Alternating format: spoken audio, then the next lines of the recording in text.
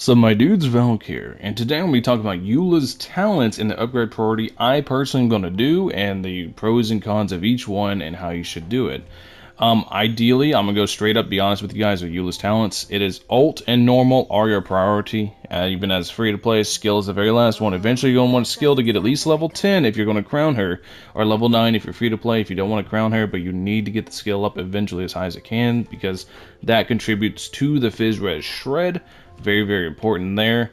But other than that, if we go into, like, let's just say Xiao's talents, for example, for me personally, the ult's going to be the most important one because her second passive, or her first passive, I don't know exactly which one of the passives, they're going to make it where her ult pops in and her ult deals damage as well, and her ult is big PP damage.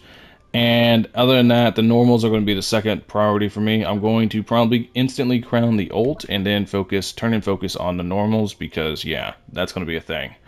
But if you're wanting more consistent damage, if you're not wanting the big burst that I want because I like big numbers, then you're going to want to go normals first and then ult. Normals first on a Fizz-based DPS is going to be your best way to have a lot of consistent damage.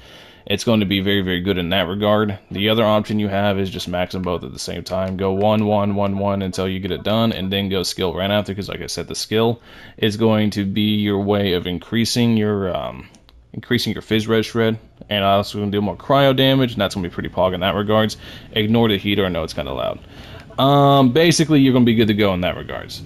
And you're going to be needing a lot of more for that, so hopefully that helps you guys out. But anyways, this was just a really quick video on my priorities for Eula. I'm going ult, normal, skill in that order. You guys can do what you want. I'm going for more burst damage if you want more sustained damage. You want more like reliable damage, go normal, burst, skill. That's going to be better for you. But yeah, anyways, let me know what you guys are doing with Eula's skills in the comment section below. Let me know the priorities you guys are going to have for the talents. If you guys are getting Eula, let me know what you guys think of this video. Thank you all for watching as always. I'll catch you all later. Peace.